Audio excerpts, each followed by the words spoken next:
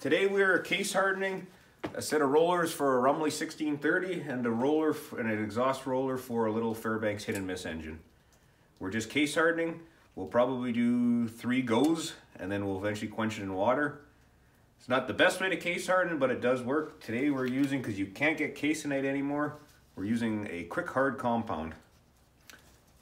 So what we do is we heat it up, as you can see, to just under 1600 degrees. We'll place in the compound and sprinkle on top of it.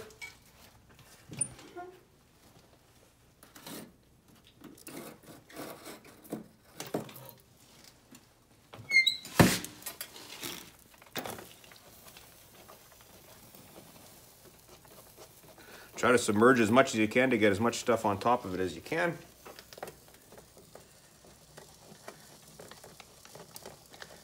It's still a nice dull red. I can still see it, so I'll let it for another couple of seconds and I'll throw it back in the furnace.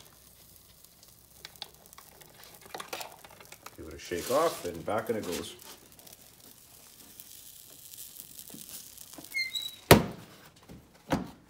And we'll repeat the process, like I said, probably do 3 cracks, and then we'll heat it up again to 1600 and dump it in water. It would probably go a couple of thou thick, and for the application that we're using these on that don't run every day, it'll probably outlast me.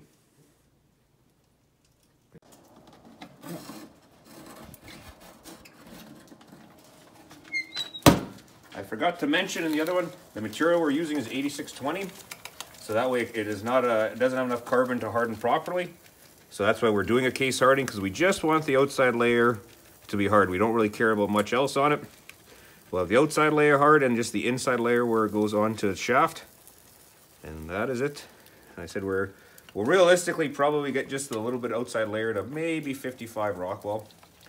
And like I said, for this application for antique equipment that's going to run very sporadically, it'll outlast me. And in it goes again. We'll let it soak again to get up to temperature.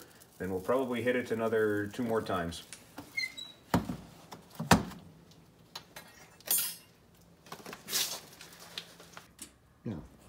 Okay, we've done 3 repeated heat cycles back into the hardening compound. Now we're getting ready to quench it. We've got it back up to just under 1600 degrees. Have nice, cool, clean water to quench it in, and we'll see what happens.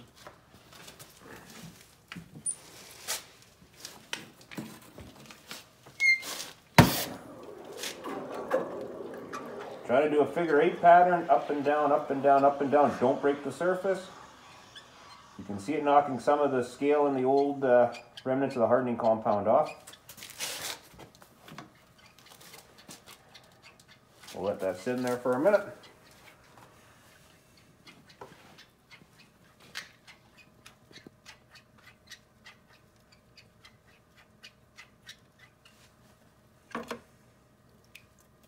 And it's cool to the touch.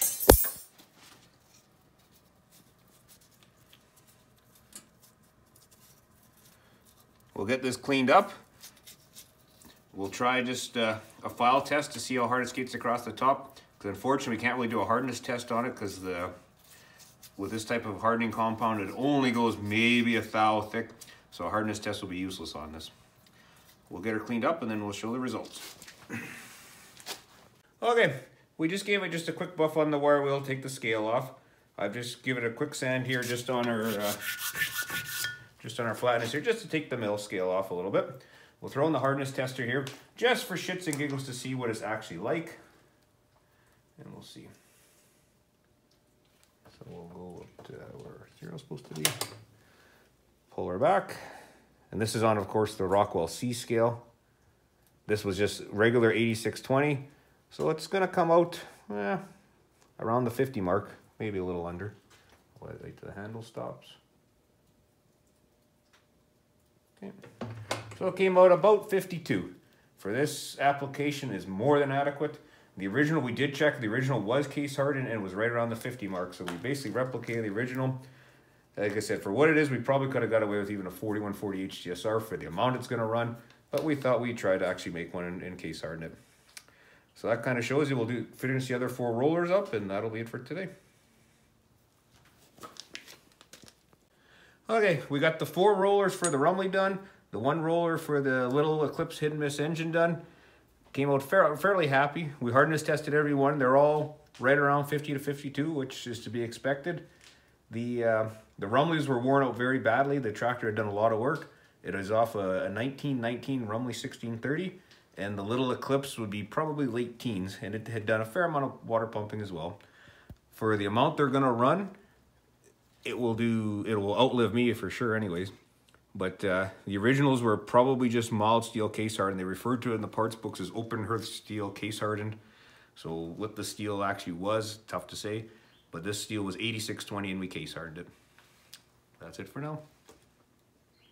Okay, this was our first go at case hardening like this. You can see there is a little bit of staining. I can't feel it with my fingernails, but I can see it. Next time, since we have the little electric furnace, I think I'm gonna try to actually do them in a canister and seal them and see how that works and actually let them soak for a certain amount of time, whatever the book says for our required thickness. But for a first try, I'm very happy with it.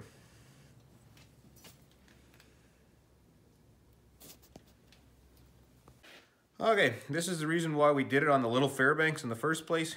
You can see it was broken in half. It had an old kind of half-ass fix to hold it together. And rather than it coming apart when we were running it, that's why we decided to make a new one. Start to finish, the 5 rollers took us I turned the furnace on about 10. It is a slower furnace, it's only 110 volts. We got up to heat just after 1 o'clock and we were done by 3 o'clock. So all said and done, and from start to finish was about a 5-hour job to do all 5.